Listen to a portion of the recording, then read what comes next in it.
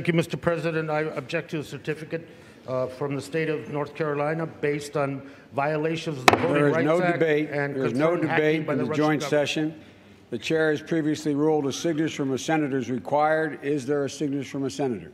There is a signature from the House of Representatives, myself. The objection cannot be received without a signature from the senator. Mr. President, I object on behalf of the millions of Americans, including members of the intelligence community. There is no debate. Debate is prohibited. Interfered in our election. The chair has previously ruled a signature from a senator is required. The objection cannot be sustained unless one is available. Mr. President, despite grave concerns of the intelligence officials showing Russia interfered with our election, it is signed by my Senator Klobuchar. Senator Klobuchar, to continue the tally.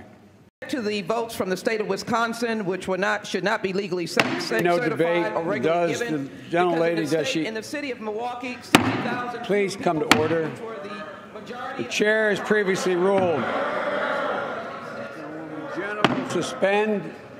The gentlewoman will suspend.